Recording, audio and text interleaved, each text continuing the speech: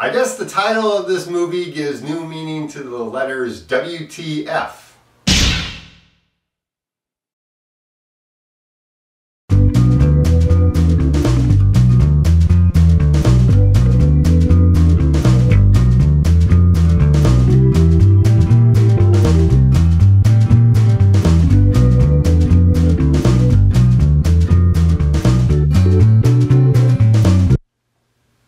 Whiskey Tango Foxtrot, directed by Glenn Ficarra and John Recrea, starring Tina Fey as Kim Baker, a reporter sent to Afghanistan and Pakistan to report on the military occupation over there in those countries during the Bush years.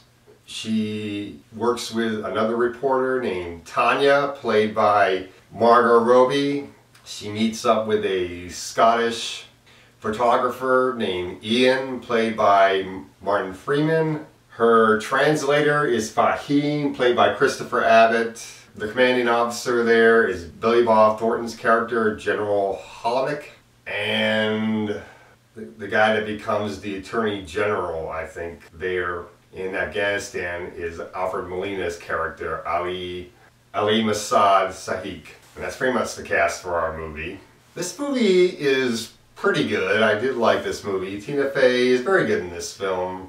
I really did like the comedy that she gave us in this film. She was great. Martin Freeman was very good, almost like Simon Pegg's character from The World's End a little bit. And Margot Robbie was very good in this film too. I like the friendship that they had and that Tina Fey and Margot had. Billy Bob Thornton was great as the general. Christopher Abbott was great as the translator. And Alfred Molina, every scene he had, he stole. He was great as the Afghanistan Attorney General. This movie was just a pretty good movie. I did like this.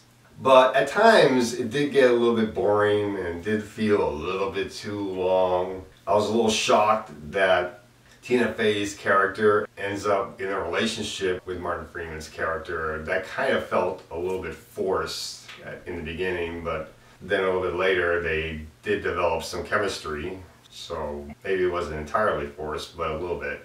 Overall, it's a pretty good movie. I give this movie a B. Definitely check this movie out.